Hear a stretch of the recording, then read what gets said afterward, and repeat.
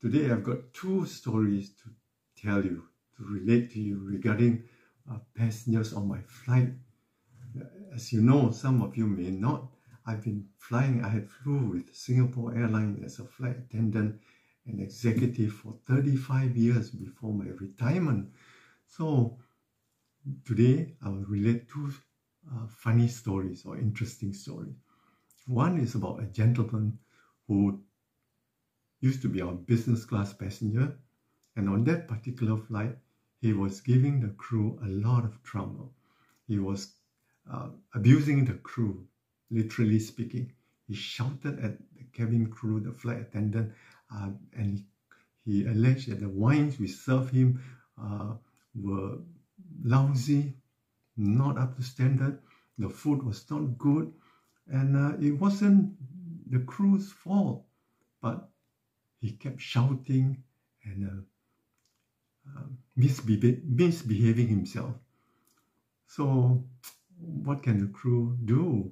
We just apologize and try our best to please him, but nothing could please him. Well, after the flight, a few days later, we forgot everything about this. A few days later after the flight, one of the crew saw an obituary of a man who died he was not very old, he was probably in his 40s, died. And we found out that this particular man, I don't want to mention the names. Anyway, I don't mention names of passengers or the crew if we were I'm going to relate the story about. And he died in an accident. His car, he was driving a car and he smashed or drove into a lamp post and he died. And this was in Singapore. And we don't know, we call one another up, the crew on the phone, and we talk about it. And we really don't know actually what was it. Was it retribution?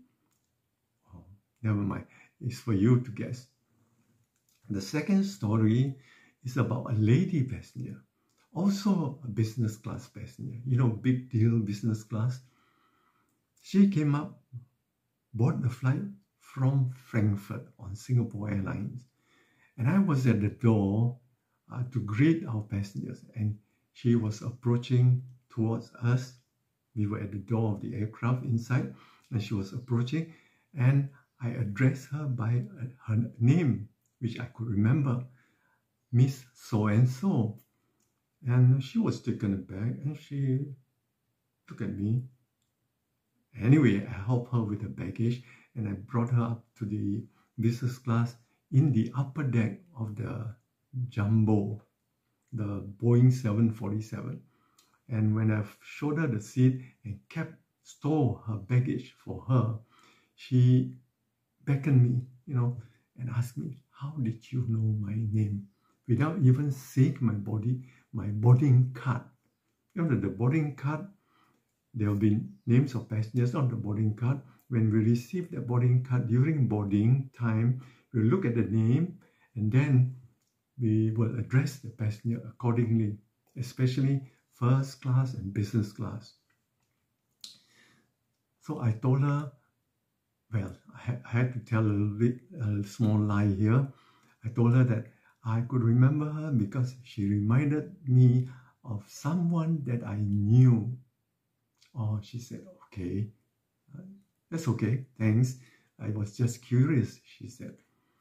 But in my mind, and later on I talked to the crew, we were saying that we met her on a flight some time back, and she was one of the most nastiest passengers.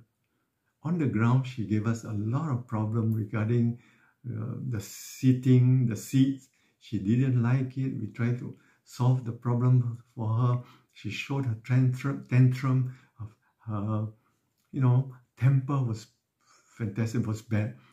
And during the flight too. But she wasn't as bad as the first story, the man. So how could you ever forget the name of a passenger or a person who abused you and who was so nasty to you? Of course, you remember her or him for a long, long time. But you can't tell her, right?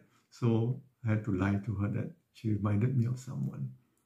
So I hope you enjoy my stories.